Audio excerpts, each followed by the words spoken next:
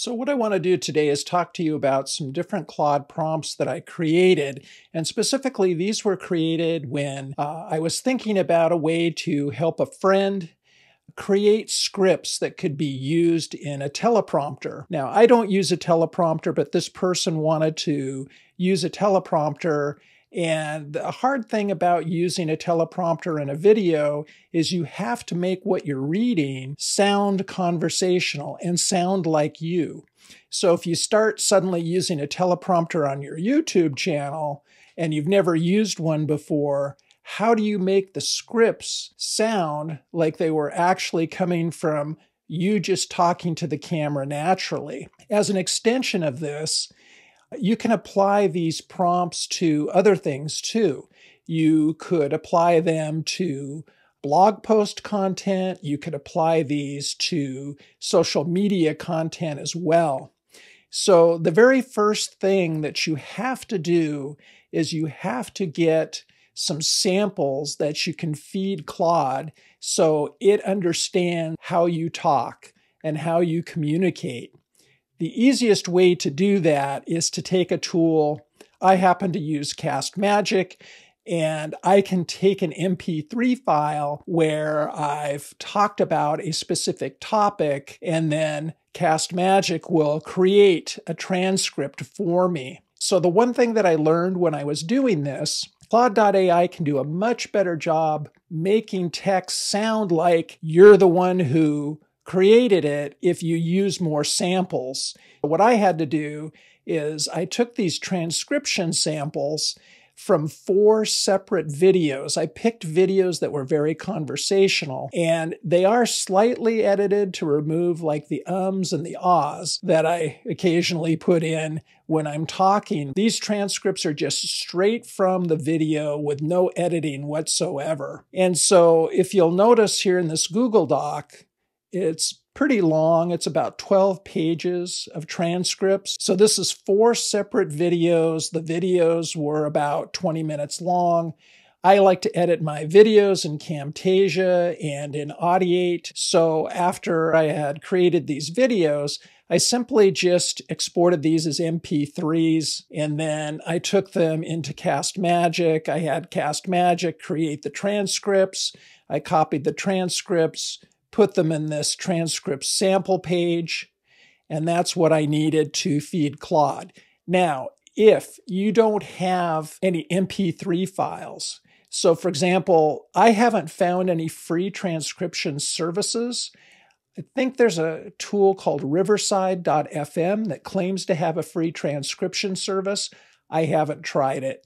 So I will say that CastMagic is a tool that I paid for to do these transcripts. You know, there's other tools out there like Descript that will do it. Exemplary.ai is another tool that will do transcripts. You can go through, you can just record yourself talking about specific topics.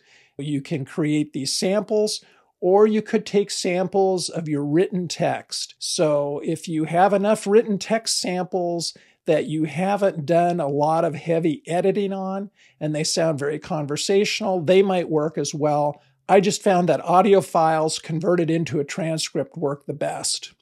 So let's go ahead and get started and use Claude to write content that sounds like us.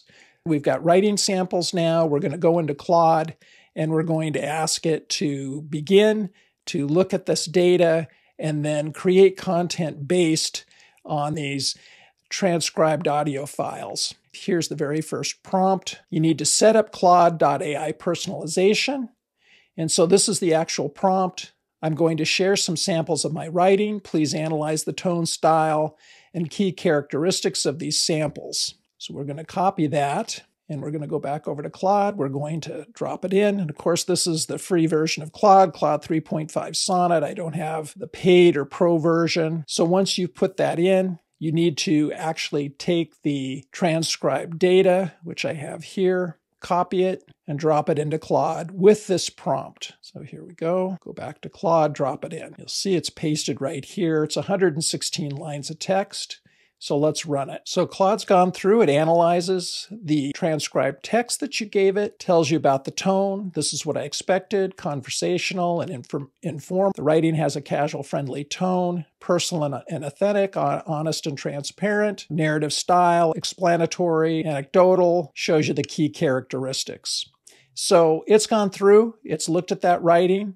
This is the analysis that it came up with. Now, based on this analysis, let's write some content. So if you wanted to do a YouTube script, this prompt is specifically for a YouTube script.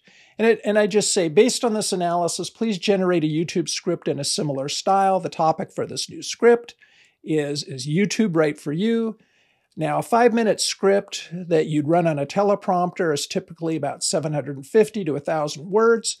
So I just said, write a script that's 750 to 1,000 words and discuss the pros and cons of starting a YouTube channel. So we'll prompt Claude with that and then see what kind of results we get. Pop it in, run it. So the script is completed. The cool thing about this is you could put it right in your teleprompter app and start creating your video. So does it sound conversational? Does it sound like me? Hey everyone, welcome back to the channel. Today we're going to dive into a question I get asked all the time. Is YouTube right for me? Now, I'm not going to sugarcoat this. Starting a YouTube channel isn't for everyone, but it can be an incredibly rewarding experience if you're up for the challenge. So let's break down the pros and cons and help you decide if YouTube is right for you. Now, I'm not going to read the whole script, but it sounds very conversational. Sounds a lot like me when I'm just talking and describing things on my channel, either if it's a tutorial, if it's just explaining some particular new feature in a product, etc. So I really like this. I could use this for YouTube scripts very easily. So the next thing that I have in this Claude prompt is let's do a blog post introduction. I wanted to take this beyond a YouTube script because I know a lot of people write blog posts. So how could you take that analysis of your tone, your conversation, and the transcripts and use it for blog posts? So let's have it do this. Based on this analysis, please generate a blog post introduction in a similar style. The topic for the blog post is YouTube right for you? The introduction should be 2 paragraphs, followed by 5 key takeaway bullet points. The introduction and key takeaways should discuss the pros and cons of starting a YouTube channel. So we'll go ahead, copy that, go back over, drop it in, and start it. The reason I think this is useful is because we talk about humanizing text in blog posts. And for text to sound humanized, it needs to sound somewhat conversational. And so here we go. This would be the introduction and the key takeaways. Hey there, if you've been thinking about starting a YouTube channel, you're not alone. It's a question I get all the time. YouTube can be an incredible platform for sharing your passion, building a community, and even making some money on the side, but it's a big commitment. In this post, we're going to dive into the pros and cons of starting a YouTube channel, and then the key takeaways: massive audience potential, chance to establish yourself as an expert in the field, etc., etc. It does a really nice job of writing something that sounds very human, very conversational, based on my own speaking style from the transcripts that I loaded into Claude. So let's go ahead and take a look at the next one that I did. And this was for a section of a blog post. So the first thing we did was the introduction. What if you wanted to go through and section by section create a blog post using this particular prompt? So based on this analysis, generate a blog post section in a similar style.